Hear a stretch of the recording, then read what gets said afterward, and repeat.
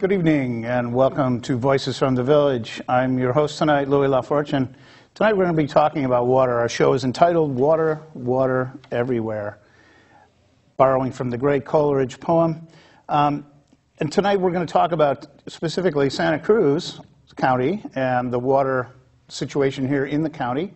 As all of you know, we are in the middle of a historic drought. And so how is Santa Cruz County coping with this drought and with this unprecedented shortfall of water supply? There have been many solutions proposed, and some of them have been sort of shot down or put on the back burner, but new alternatives have been proposed also. So we're moving forward as a county. Tonight, to discuss this big topic that affects us all is an expert panel rather. I'm going to start across the table from myself. This is Bruce Van Allen. He's the co-chair of Santa Cruz Desal Alternatives. Thanks, Louis. Welcome, Bruce. Yeah. Doug Engfer is a member of the Santa Cruz City Water Supply Advisory Committee. Thanks for joining us, Doug. Thanks for having me here. And Ron Duncan is the interim general manager of the Soquel Creek Water District. And again, thank you for being here. So we're going to talk about this whole big thing and what your committee has advised, because you've made a lot of recommendations. But we want to talk. A lot of this has to do with the difference between surface water, the water that falls from the sky and is in ponds and lakes and rivers, and then the water that is stored underground, which we oddly enough call groundwater. So, Bruce, I know you wanted to, we're going to show a clip here, and Bruce is going to introduce us for us. This is a really significant thing, is that there are two crises in water in Santa Cruz County. One of them has to do with groundwater being depleted from too many wells, and so that's something we're trying to face. And the other one is the supply of the water agencies, especially Santa Cruz, that depend on rainwater, and that's a problem during a drought. And the two things actually are fitting together, and we'll try to describe that tonight. But the key to it is, what is groundwater? And something amazing has happened this year that puts this in a really big context. And so 2015 it's already kind of an odd year. You know, the Mets won the pennant. You know, Beijing is talking to Taiwan. An open socialist is running for president as a mainstream candidate. But let me tell you, the most significant revolutionary thing happening in California in 2015 is that California finally has groundwater regulation. This is amazing, and this has been a long time coming, and it is hugely significant, and we're the last state in the union to adopt serious groundwater regulation. Texas beat us across the finish line. Texas. Disappointing. So not a proud place for us. And what that meant was people could pump an aquifer basically dry, and there was no consequence. And now you can't do that. Okay. And we will talk about the problems of pumping aquifers dry and why that's such a disastrous thing to do for many reasons. But first, we're going to show you this film. This is sort of a groundwater 101 type of film. It's going to give us an introduction into the phenomenon of groundwater, what it is, how it works, and what you should all know about it. So let's roll that clip, please. We all know the Earth is full of water, but there's a lot more to water than all that blue stuff you see on the globe.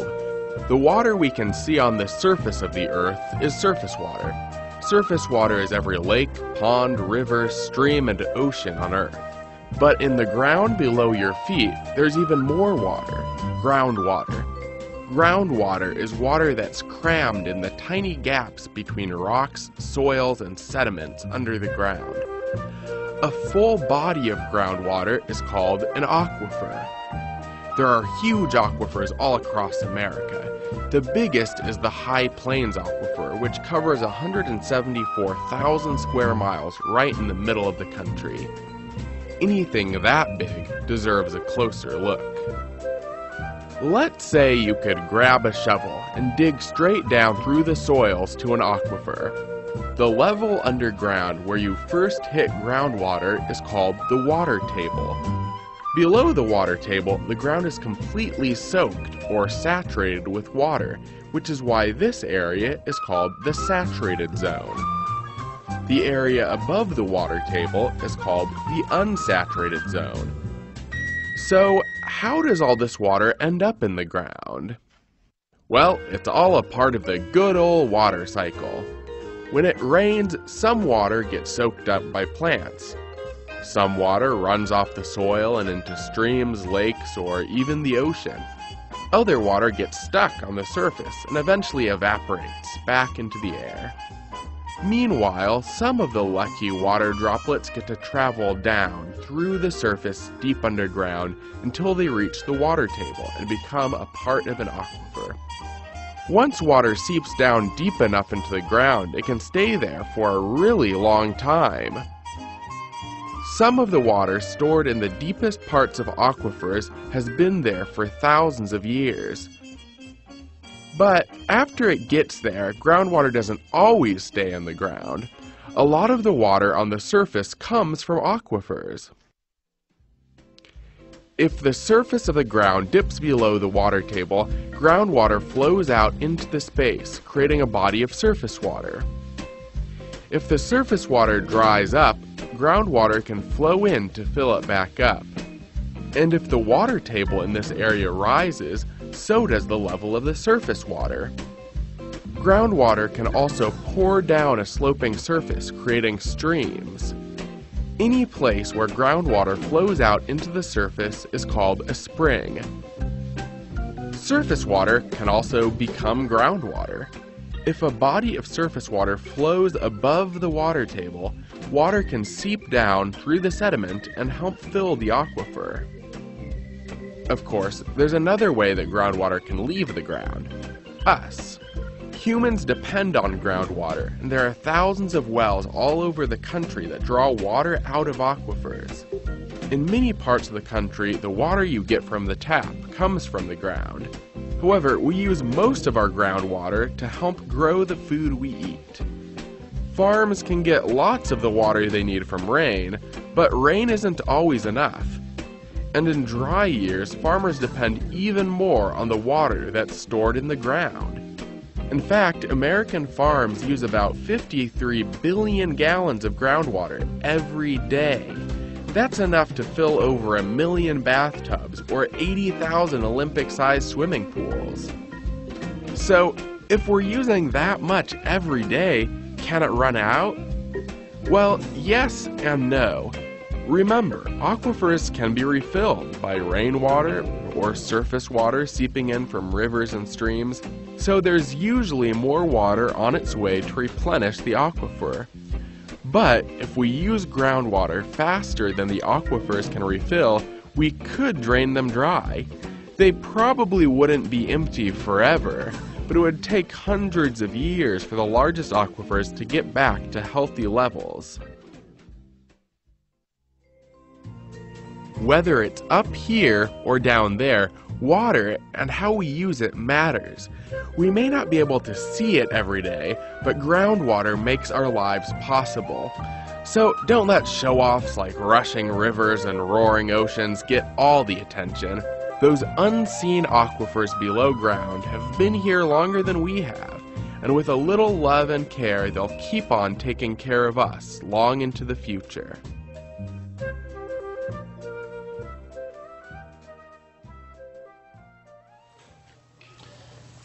So a film from, looks like it was from Quest, that would be KQED's educational component. About groundwater, defining what it is and how it gets there, how it is formed, and then the other thing about how farmers typically, agriculture uses the vast majority of water in this, certainly in this state, probably in the country, how they take it out of the ground to water their crops. And we learned in the video that the rainfall helps to recharge the groundwater in our aquifer. The structure underneath the ground is called an aquifer that holds water. And this is the water cycle, part of the water cycle we all learned about in grade school. But it's been raining, right? It's rained today. It rained about a week ago. It's an El Nino year, we're all hearing. And so it's, what's the problem? Why, with all this projected water, even though it has been a, 6-7 year drought, whatever it is this rainfall or any amount of rainfall going to solve this problem that we're talking about? What is the big problem? It's really important to see the picture that the problems faced by the Santa Cruz water system, which is the city of Santa Cruz and a lot of Live Oak in the Mid-County, and the problems of the Soquel Creek Water District, which Ron is manager of, are long-term problems. They were long-term coming, and they will be long-term in solving. And the current drought makes them more obvious and exacerbates the issues and increases the risks for us and leads us to need to conserve. But the problems that actually really need to be dealt with here, and not uniquely in Santa Cruz, but all over the state, are long-term. How do you have sustainable water supply that doesn't keep depleting the groundwater down or leaving us vulnerable to drought years? So that's the real important thing. So from that perspective, it's easy to understand in a way, or to accept, I guess, because we know we're on a long-term process to rebuild these things, to accept that this little bit of rain is nice, but it's not going to make much difference. Certainly not going to solve the water crisis. And an El Nino winter could cause more mudslides and floods and damage on the cost side than the benefit on increased water recharge. But let me see if the others want to say anything. Yeah, I mean, the situation between Soquel and Santa Cruz are quite different. Santa Cruz, which is where I focused most of my time, relies about 95% for about 95% of its supply on surface water. The river, the streams up the north coast, and ultimately what fills Loch Lomond is also surface water. We get a little bit of groundwater, but not much. Our structural issue is that we don't have enough storage to get us through the long dry spells, and we end up in these sort of these drought conditions and these curtailments that we've been in recently. Ron can talk about Soquel, but conversely, they've got primarily groundwater supplies, and as we've heard, our aquifers are deeply overdrafted. What we came to as a solution with the Water Supply Advisory Committee actually helps solve both problems in that we're looking to be able to recharge the aquifers using excess river flows in the wintertime when it's raining. Okay. Yeah. So Santa Cruz, just to restate, Santa Cruz relies mostly on rainfall and river water, right from our San Lorenzo River. The largest reservoir is the Loch Lomond Reservoir, right? I hear there's talk about maybe perhaps building something else to supplement that. No? That was considered and dropped in this process. Oh, considered and dropped. Right. There are also smaller reservoirs around this county, though. Is that correct? North Coast water? No, not City of Santa Cruz. It's Loch Lomond. It's Loch Call Lomond. it 3 billion gallons, a little bit less, and that's it. Okay. So and that that's where the water supplies comes about a third of our water a typical year. And in the winter, it comes from the river because there's an abundance, and in the summer we draw from Loch Lomond. The river actually supplies year-round most years. We've been drawing out of the river much of the year this year, and Loch Lomond's kind of our bank account. If you think of the river as a paycheck, then Loch Lomond's the bank account that we rely on when the paycheck comes up a little bit short. Right. So that's the Santa Cruz situation. Right. So with Soquel Creek. With Soquel Creek, we're totally groundwater. That's water beneath the surface in what we call aquifers. And we've been over-pumping Soquel Creek, and other pumpers in the basin have been over-pumping that basin since the 80s. So I have a graph here that shows red and yellow on it. Maybe it could be shown. And it shows the red being what we've over-pumped and the yellow what we need to save in the future. So even if it rained many years in a row, we still wouldn't be able to make up what we've overpumped in the past. And on top of that, Climate change is predicted to reduce recharge into the aquifers by 30%. So it's bad, and it's looking worse into the future. Okay. So this very forward thinking, I don't know, you know, I've lived in Santa Cruz County for many years, and I'm always impressed at just the brain trust that exists in this county. People come up against a very difficult problem, and smart people figure it out. And so it sounds like this Water Supply Advisory Committee has come up with some terrific recommendations to deal with these, right? The shortfall in Soquel Creek, which is chronic, pretty much, and the abundance, the winter abundance in Santa Cruz. So talk about how is that going to work? Right. The recommendations we've put together will deliver water security for Santa Cruz and quite likely for our partners, our regional partners, in 10 years. It was a fabulous process. It took about 18 months. It was a smart group of people, too. You're right about that. Myself excluded. I'm not kidding. I'm always impressed. Yeah, there were 14 folks who volunteered to serve on the committee representing a wide range of interests from town. And I think most stunningly, really, we agreed on a consensus-based decision model and pursued that throughout.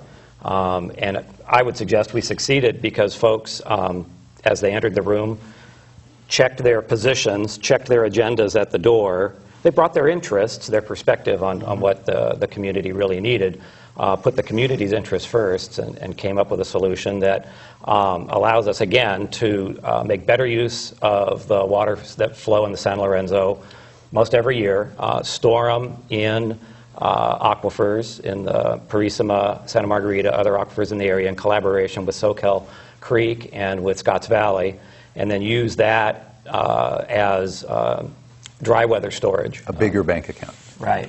And ultimately, essentially double the amount of storage that the town has. We need to be able to put the equivalent of about another Loch Lomond's worth of water back in the ground and be able to get that back out. And that gets us through what we project as worst year dry spells, even after climate change, and leaving water in the river for the fish.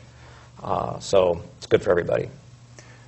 This is really extremely significant that this group reached a consensus on such an important thing, because water supply is a really fundamental, it's one of the most fundamental things that local government does or local agencies do. And to have water come out of the tap that's healthy and clean and available is one of the great things about our life, and it's essential, and it could fail so easily. It's very vulnerable, actually, and takes a lot of hard work and effort to keep it there. And so to have a solution evolve of about such an important thing, I rank this as significant as a community decision of grappling with a hard problem as the post-earthquake downtown recovery plan that Santa Cruz had to do, where we had to have the property owners and the business people and the environmentalists and the neighborhood people and the firefighters and police and all the different parts of the community get together and actually get consensus on that plan. And that turned out to be very successful. And having the breadth of support in the community is a lot of why it was able to be implemented. And that's, to me, why having a consensus in the Water Supply Advisory Committee as opposed to just some group winning by 8-6 or something like that, and imposing on everybody else what their idea of a solution is, that would not necessarily then lead to the community to support the endurance and investment and work that it's going to take to put any system into place. So to me, this is extremely significant as a constructive community decision that we reached here. And I could say more about some of the milestones along the way, but I'm kind of curious what the others think about that. Well, let me just stop you there for a second. And this is a live program. We are here in community television. We have a telephone line, so we invite calls from our viewers. Our phone number is 425-8844, extension 30. So please, I'm sorry, 8848, 425-8848, extension 30. And so please give us a call here if you have a question for one of our panel. We're discussing water and water use and issues here in Santa Cruz County. So yeah, let's talk about the history of this. Now, a lot of this got our attention, I mean me, the general public, when the whole desal, there was this proposal to build a desalination plant here in Santa Cruz County. And at first, there seemed to be quite a bit of support from that from the city council at that time, and they were supporting it, and now, and then this movement grew up, and you were part of that, Bruce, of Santa Cruz Desal Alternatives. So you and other people, significantly Rick Longinati and other people, created this, I guess, sort of a group to look at this whole idea of desal and think, well, is this a good idea? If not, then what else can we do? So talk about the whole history of desal here. Well, you know, Santa Cruz has a long tradition of really trying to seriously make sure that things that are proposed for development or changes here fit the natural terrain, fit what the community's values are. And it was probably not that unusual for our people in our community to start wondering about the idea of a very expensive, highly energy-consuming, in a sense, big factory to take seawater and turn it into drinking water. And so as the desal proposal, which again, you know, that came about because some people working hard in good faith trying to solve a hard problem, a challenge of water supply, came up with what they thought was the best solution and did their work and convinced people that that was the way to go. So I don't fault them for that. But what it turned out is that their solution had a lot of problems with it too. And so I'm going to interrupt you. Yeah, there, that's Bruce. how our movement got started. Yeah, go ahead. Okay, we do have a phone call. Hello, you are on the air. This is Voices from the Village. Yes, thank you. This is Anna Fisher here at Santa Cruz, and I would like to ask the panel, what are they doing to restrict the golf courses? What? Say again, what are they doing to restrict what? The golf courses. Okay, golf courses. Thank you. Thank you. Can you take your answer on the air, ma'am? Golf courses. Yes, I got it. Golf courses. Okay. I have a comment. I can start out a little bit in terms of what's gone on with the Yes. in the context of the committee's recommendations. Oh, good. One of the key components of us being able to solve the problem was having a better understanding of demand in town. I can talk about this more later on in terms of the work we did there. But one component of that was that Pasatiempo was making the assumption, the expectation that Pasatiempo is going to be relying on recycled water delivered from Scotts Valley, which reduces their load on the Santa Cruz water system pretty substantially, several hundred million gallons a year. I'll just say, as a non-golfer, and I don't mean to offend anybody, but I consider golf courses to be a huge waste of water. And I think it's a bigger problem in Palm Springs than in Santa Cruz County, but they take a lot of water. So to me, it's got to be one of those things that we have to look at what's the culture that we're continuing to live in and reproduce in this particular place. Does our lifestyle fit this place? And you know, but again, I understand that people love golf, and it's a fresh air recreation thing that has a lot of aesthetic value for people, and I understand that. But, Okay, Colin, I hope that answered your question. More or less, I would like to see restrictions on these people. We do not need these golf courses. Okay, all right. We'll with you. we'll have our panel address that. Thank you for your call. Yeah, my understanding is that De La Viega's cut their water use to about 30% of what it was pre-drought. So they've So cut De La back Viega, dramatically. which is the city-owned City golf one, course, correct. Has cut by. I think What, down. 70%? I think Down? they've cut, well more than half. Okay. Yeah, they're not watering the fairways and so forth. I'm not a golfer, but I run up there. And what we opened with the Sustainable Groundwater Management Act, that's requiring the basins to come into sustainability. It's quite a few years out, 2040.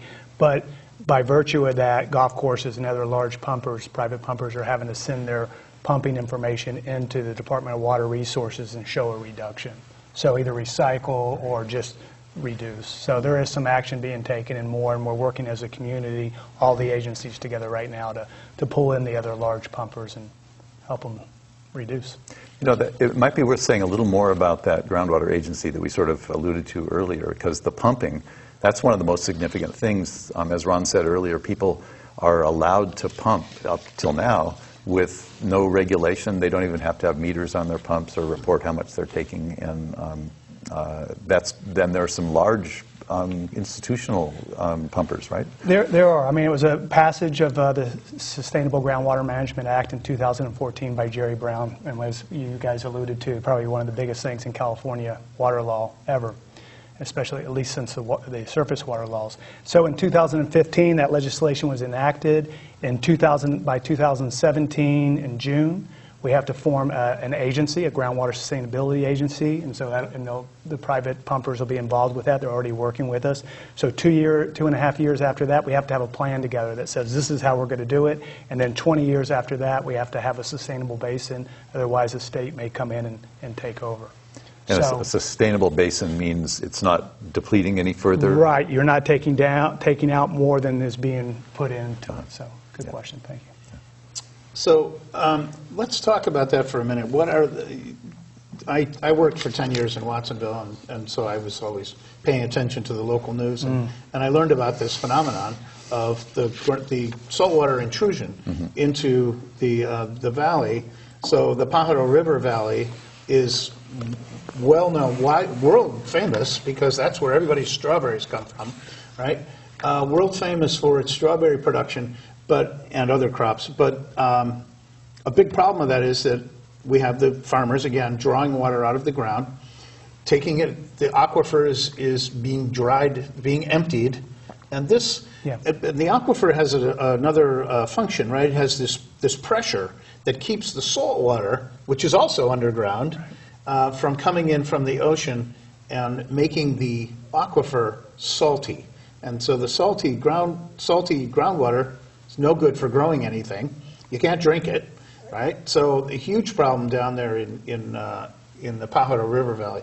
So you are dealing with saltwater intrusion in Soquel Creek. We are. You know, it's in most populated regions of the world. Saltwater intrusion has happened where they use groundwater. So I think on slide 7 we show a seawater intrusion, what it looks like. So you pump water down too much, and if you're connected to the ocean, it kind of comes in subsurfacely. It basically ruins your aquifer forever. So forever. So there's no reparation for that. Back. They call it a tragedy of the commons kind of thing. Yeah. And there's another slide, slide 8, that shows 2 red dots in our area where we have seawater intrusion already. Now, if you go down to Pajaro Valley, that seawater intrusion's in 3 miles. If you go down to Carmel, it's into almost Highway 101. Not Highway 1, but 101. So this isn't a figment of our imagination. This is happening as we talk in the Soquel region and further south. Now, this is the kind of beauty of the proposal from the Wasatch to try to solve their problem and help ours. I must caveat it that Soquel is also pursuing other options of purified water, recycled water, to take sewage water, purify it, and inject it back in the ground, and also looking at what you guys have coming. And the reason being for that, we feel we owe it to the customers, our board does, because the plan they're looking at, you know, it has stages and they have to test, and we can't wait that long, we don't feel. We see it already at both ends of our district, seawater intrusion, and if it hits the coast in the middle, it's only 2 years to a production well. So we feel like we have to run these options in parallel, the purified recycled water. We have a feasibility study going on already. And then we have sent Santa Cruz letter saying, our board has, saying, hey, we're interested also in what you have to offer too. And this year we're really test flying water transfers.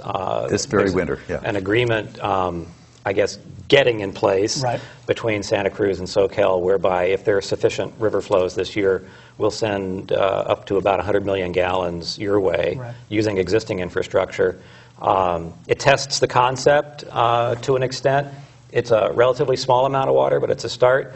I think almost more importantly, it's the start of rebuilding the relationship between Santa Cruz and Soquel after the challenges we've come across since the desal project went south.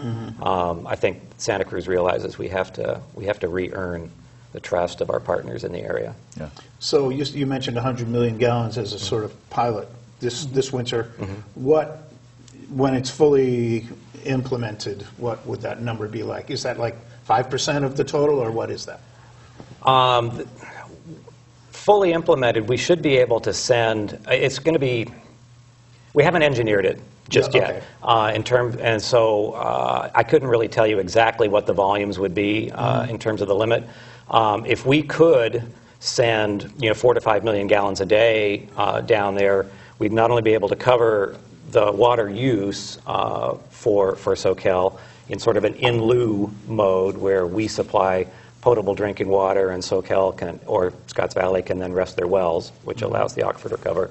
We could also inject water as well, so-called aquifer storage and recovery with injection wells, to the extent that we're able to deliver more water than SoCal can drink. And if we had that whole system in place, Yeah. the amount of water, the quantity of water was, the estimates that I'm familiar with are way more than we need for the worst case drought. That's what the potential is of for. water. Yeah. Well, there's plenty of potential storage. Storage. Yeah, That's right. that's about 12 billion gallons of overdrafted capacity. And I mentioned before, we need about 3 billion in the bank, 3 additional billion in the bank, in order to get Santa Cruz through what we project to be the worst case scenario in the future. We'll keep filling it, right? Because it's good for everybody. It's good for the streams. Take surface water, put it over to SoCal or Scotts Valley, and push it into the ground. Right. The injection stuff, it's good for the seawater intrusion. It's good for the environment. It's good for our boreal health, which will help us get through climate change. Yeah.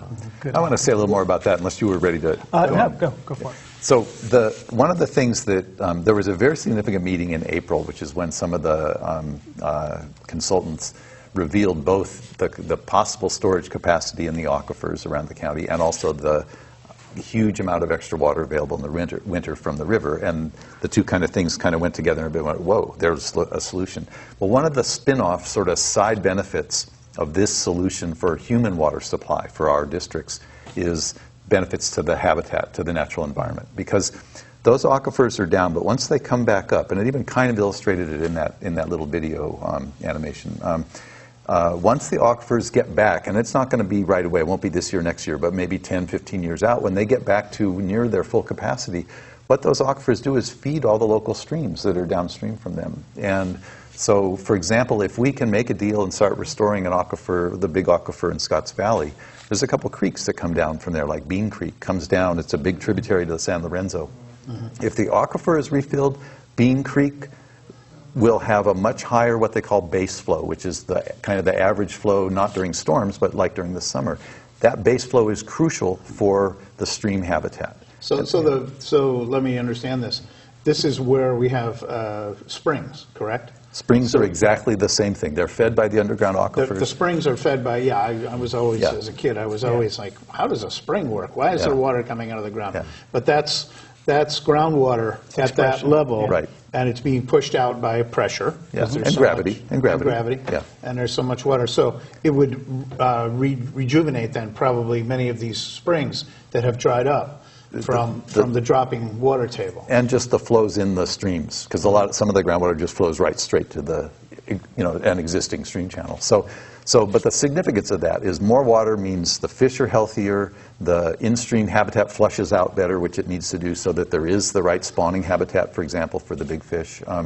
The little bugs and stuff that live on the stream bed are better off with more flow. The plants around, the birds, the food chains that surround from the area between the banks of the river, those are crucial for habitat all over the forests of our county. And with more water flow, there's nothing more that could help those habitats than more water. And so, to me, the fact that we have solved a very difficult political and engineering problem, or have the idea to solve it, with this new plan, that it has this incredible habitat benefit means this is the one that we really got to do. This is the right plan for Santa Cruz. And to Ron's point, and to really kind of complete the thought, we've focused a lot on the aquifer storage component, which is the primary strategy for the city of Santa Cruz, from the recommendations of the Water Supply Advisory Committee. But there are two other primary strategic elements of the plan, one of which is continued conservation, not like the curtailments we're seeing today, but continued conservation in line with the kind of stuff that Santa Cruz has been doing historically. Where it's kind of built in, not like sacrifice, but just common sense built Right. into the way we do the plumbing and everything else. Right, a lot of that is swapping out appliances, rainwater catchment, and that sort of thing. And that solves about 20 to 25% of the gap. We expect that the aquifer storage will supply the rest of it. If there's any remaining gap, or if in some respects the aquifer storage strategy just doesn't pan out quite the way we projected, we do have a fallback plan, which, not dissimilar from Soquel's, would rely on either recycled water or as a last-ditch fallback, desalination. So again, the point here is that the plan and the roadmap attendant on the plan really does provide water security for the city of Santa Cruz, like I said, within about 10 years, and it will solve the problem for generations, one way or another. Mm-hmm. So right now, it sounds like pipes already exist between your district and the Santa Cruz Water District. Yep. Mm-hmm. That's So right. you're going to start this winter moving water from the San Lorenzo? It's from the North Coast, actually. Yeah. Okay. There's a pre-1914 water law allows us to do that. So there's a way to make things happen a little faster. We'll continue there. Let's take this call. Welcome, caller. You are on the air. This is Voices from the Village. You have a question for our panelists? Yes. I'd like to bring to their attention a study that was done by the Public Utilities not too long ago, which entailed drawing water from beneath San Lorenzo River in the wintertime. Now, that solution was totally debunked because the end result would be lower water streams in the summertime. Now, any more watershed robbery in the wintertime from San Lorenzo River watershed will result in lower water streams. So my question is there anybody on this Water Advisory Council who are educated and certified in 21st century water science technology? That's my first question. The second is, do they realize that you don't infuse untreated river water into aquifers? Okay. All right. Thank you. So I can. So, caller, if I may, I'm going to end the connection here, and you can take the answer on the air. Okay. Thank you very much. Is that all right? All right. Thank you for your call. Okay. Yeah. So I think I can at least start a conversation about this, and then Bruce and Ron can jump in. In general, I'd want to communicate that the committee was well supported with a technical team of experts. We were generally civilians on the committee, but we were supported by technical staff that included hydrologists, hydrogeologists, economists who were working on the demand side, and folks who are deeply familiar with the local hydrology and the local systems. As regards the flows of the San Lorenzo, an average year flow in the San Lorenzo is about 30 billion gallons over the course of the year. We use about 3. There's plenty of water in the river in the wintertime to allow for the kinds of flows to storage that we're talking about, and still allow plenty of water for the fish. We did this we modeled our recommendations under the most restrictive fish flow requirements that we could foresee being asked to comply with, and those are the ones from the state of California.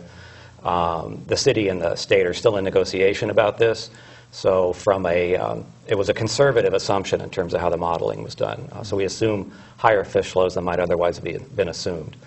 As regards the groundwater injection, as I think I mentioned previously, we would be sending potable water for injection. It'd be going through the Graham Hill water treatment plant before it would be injected. There are some differences about how it's treated before it goes into the ground, because you don't want to create chemical reactions in the soil. So it's not the same water that you'd get out of your tap. It may not be chlorinated, for example. but it would be treated to potable standards before it'd be injected. And then once it's extracted, it would be treated again before anybody drank it. So his first point, I think, was concerned that taking water out of the river in the winter would affect the summer flows. That doesn't make sense. Yeah, no. And ultimately, if we get those aquifers recharged, then storing that water will probably Right, as you said a few minutes ago, incrementally raising the supplement those water flows. table generally is going to benefit the streams year-round. Right. That's a real good point. Some creeks went dry this summer. Now, the one other thing that was a piece of what the caller mentioned was the idea of pulling water from the river from a facility that's underneath the river. And there are types of ways of collecting water and that are collection devices installed under the stream, so it's not in the water, doesn't obstruct the flow, and it is able to pull water up without as much mud and sediment and silt in it during the high flows. And so that's something the city's going to study as a possible way to draw winter water, because then if there's less silt and sediment in the water as it's drawn out of the river, there's less treatment of that to get that out of the water before it's moved on. So that is a possibility, but it's one of several ways. This plan is at the level of realistic but conceptual things to do, and there's got to be tests and studies, tests about what happens chemically when you take water from one basin and mix it with water from another where the soils are different. There could be chemical reactions. And we got to find that out, and we got to do the right thing if it's bad news. So. Yeah, there's a kind of a universal, California law that do no harm. So whatever you inject in has to be of the quality or higher quality than the receiving water. And surface water is generally a little more what we call aggressive than groundwater. So it can, that's that chemical reaction that Doug and Bruce are referring to. So we'll investigate that and hopefully get a little bit of taste for that with this small transfer that we have going. So that's the big value of that. Yeah. All right. Again, thank you, caller, for your call. And I'm just going to give out that phone number one more time if you wish to call. We're discussing water issues in Santa Cruz County this evening. The number is 425-8848, extension 30. So please, we welcome your calls here.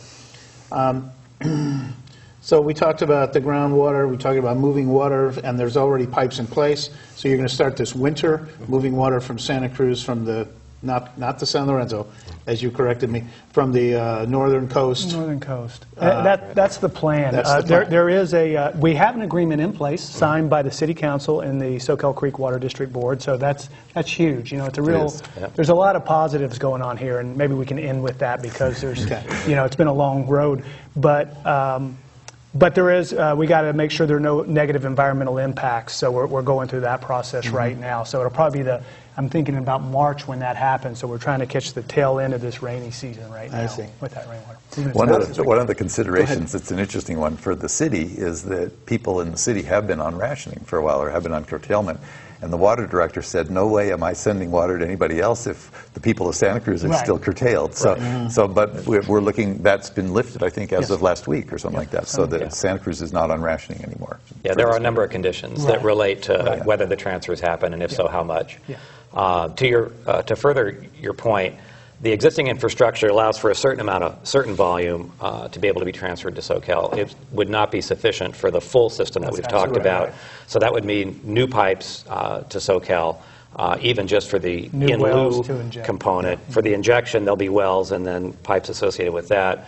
If we're able to collaborate similarly with Scotts Valley, we don't have existing interties between Santa Cruz and Scotts Valley. So that would be new construction, new pipeline construction. So. But you're talking to Scotts Valley Water District. Yeah, Rosemary and Perrette talk regularly. And we hope to be able to collaborate with everybody because there's plenty of water.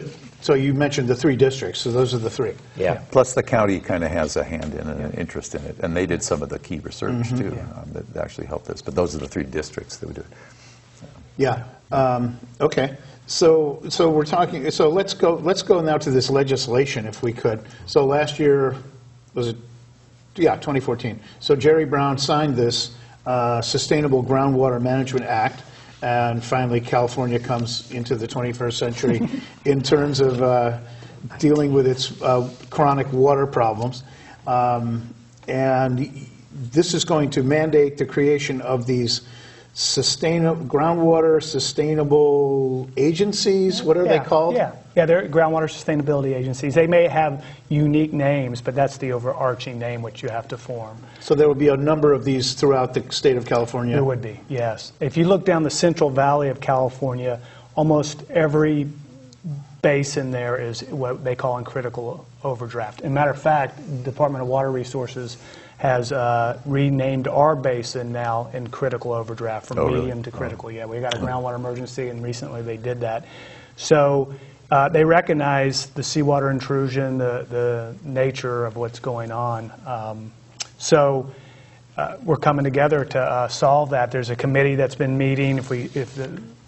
Went to slide 10, there's kind of a picture of, we got two people from the city council on there, two board of supervisors that are on that committee, a couple board directors from Soquel Creek and Central Water District and supporting staff. And a very important component are the private well pumpers, and that goes to the county. Yep. They pump probably, I don't know, 20% roughly out of the basin. And they want to have a hand in how this is shaped too.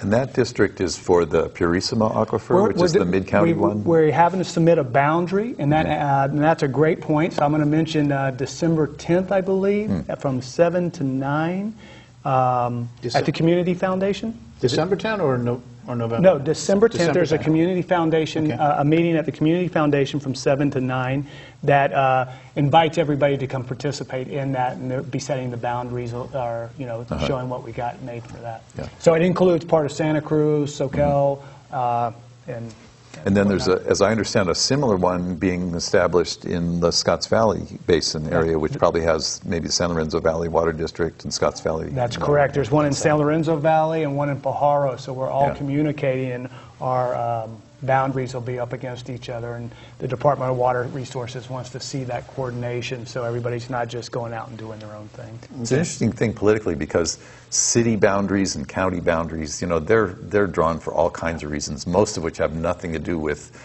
it may be mountain ranges define boundaries, or sometimes rivers do, or coastlines, but underground aquifers, we don't see them, so the boundaries don't correspond. So if we were going to set up local government based on the aquifers, based on in a sense, a more natural way of thinking about our region, than in what it's got for us that supports us, then we'd have very different boundaries of our cities, and and so this is almost establishing that kind of thing.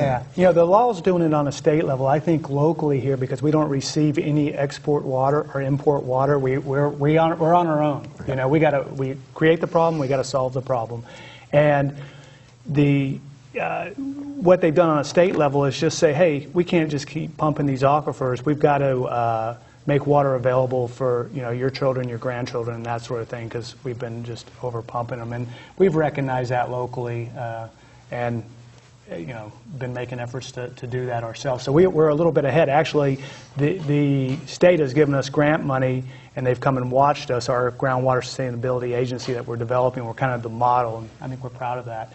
We're leading the charge on that. Yeah. And this is a critical factor as regards the collaboration between our two areas, as in the context of the aquifer storage. Because, as you can see, there is sort of a moral hazard issue here to the extent that there are private pumpers who are completely unregulated and not being managed in any way, taking advantage of the water that we might collectively be restoring into that aquifer. So the notion that everybody's going to be a responsible participant in this common good is a good thing. Yeah. Okay. Very, very politically charged, though. In California, this is, if you want to see pitchforks, and tar and feather at meetings, just call an issue about water. As they say, whiskey's for drinking and water's for fighting. Water's for fighting. Yes, I've heard that one. We didn't mention Measure P. I know this is more related to the desal thing, but I think it's significant to get into that when the desal project that the Santa Cruz was proposing, and it was a regional partnership with the Soquel District to share that desal water at times. As that went forward, our group got organized, Desal Alternatives, and began raising a lot of questions about it: cost, energy consumption, where is it going to be located, water quality, impacts on the ocean, things like that. And the city went ahead and did an environmental impact report for it, or a draft environmental impact report. We analyzed it. It had terrific problems, and especially dealing with the energy consumption of the desal plant. And so we mounted enough concern. Oh, I'm sorry, I skipped a step there. Before the EIR, what we said is that we weren't sure that we were going to get due consideration for our concerns. And so we organized a ballot initiative that succeeded in gathering signatures with a really hard work of a bunch of people to put on the ballot the proposition that if Santa Cruz were to actually move ahead to develop a desal plant, the people of Santa Cruz had to vote on it first. And so, and that passed 72%, passed all across town in 2012. So that was Measure P. That was Measure P. And that its passage guaranteed that the people would get to vote on desal. Yeah, so it wasn't itself pro or con on desal, No, but right. the impetus It from was it sort of came from the pro-democracy concerns. is what Yeah, it was, pro-democracy, I would say. big decision for the community, everybody ought to be able to participate in it. And so given that, then when the EIR came out and we began identifying so many problems, and the state and federal agencies that were going to have to approve the EIR also raised terrific problems with it about impacts, environmental impacts. And a very significant thing happened that we feel the community organizing we'd been doing, the passage of Measure P, and the critique that came from all directions of the EIR, that led to a very significant moment, and the leader of the city at the time deserves huge credit for this, and that was Mayor Hillary Bryant, who was pro-desal, was accepting the momentum towards desal, but said, whoa, the community is really rising up about this. We need to pause the desal discussion and pull back and have a bigger look at this again. And that was what led to the formation of the Water Supply Advisory Committee and this incredible bout of Santa Cruz goodwill and intelligence and consensus building that brought us to this solution. So it's the people of Santa Cruz in many ways who deserve the credit to have raised the questions and then voted to say, wait a minute, this is too big a deal to leave to some experts or vested interests or whatever their picture was. And I'm proud of the people of Santa Cruz for that. It's been a total privilege to be part of this kind of a movement. Okay. Yes. No, it was a great exercise in bottom-up, from the grassroots sort of democracy. I was impressed. Fish. One of the things I heard recently, last couple of years, was that the California Department of Fish and Game has mandated a certain amount of water flow in the river. Doug mentioned that a minute ago, yeah. And talk about that, and how does that impact this whole thing? Well, there were two key assumptions we had to deal with that were drivers of uncertainty as we were trying to put together our recommendations. One is climate change. We've talked a little bit about that. I think we all recognize it's going to get hotter and drier over time. And then the other relates to the habitat flows or the fish flows that we're going to be required to allow in our streams. And it's not just the San Lorenzo, but it also affects the North Coast streams, the Laguna Creek, and so forth. And the city's in ongoing negotiations with the state, and has been for 20-some-odd years. Long time. In order to try to set those flows. It's very complicated in terms of how much water flows when, based on weather conditions and water temperature and a lot of other factors. Migration cycles of the fish. Right. But the bottom line is that there are a couple of numbers. I alluded to previously the state's proposal, which is referred to as DFG 5. I guess it's Department of Fish and Wildlife now, but that's here, and then the city's proposal is here, and the final answer is going to be somewhere in that range, right? Once the city and the state come to agreement on this, but that's fundamentally, it's kind of critical to getting this thing done. It's also critical to giving us an opportunity to be able to completely perfect and perhaps improve some of the city's water rights on the San Lorenzo River, to give us some more flexibility about where that water can go. As Ron mentioned before, we're going to be delivering North Coast water to SoCal. Initially. We'd like to be able to deliver San Lorenzo water, and that's going to take a little bit of work in the water rights, and all this stuff is intertwined. All of it goes to ensuring the best habitat possible in the river and streams for all the reasons that Bruce indicated earlier. And let me add to that. You know, I know Soquel Creek Water District and the city pitch in money to help the county do a study every couple of years. And Kristen Kettleson and John Ricker and that bunch from the county and John, Mr. Alley came and Don Alley, and presented their data. And what was astounding this last time was, and I won't have the numbers exactly right, but I'll give the flavor of it. They've been in, you know, let's say 10 years back, you know, found 1,000 baby fish. You know, 5 years ago, 500, and then, you know, it went down, and like last year it was like 2 or 3 in their sampling. So it is a serious issue, and we're talking, you know, endangered species here. So, and I think this community cares about its streams and its biota, you know, especially these endangered species. So. It was one of the core values of the committee. It was one of, when we did set our agendas aside and talked about what mattered to us and what we felt mattered to the city, tops on everybody's list was the environment. Yeah, they have no way to vote, you know. No. So we've got to let our conscience help us do that.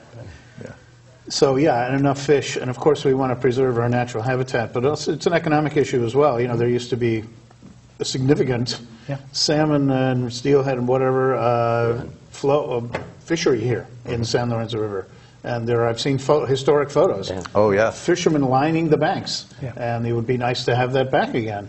You know, as for many reasons. Right. I think we're nearing the end of our time here. Final thought, Bruce.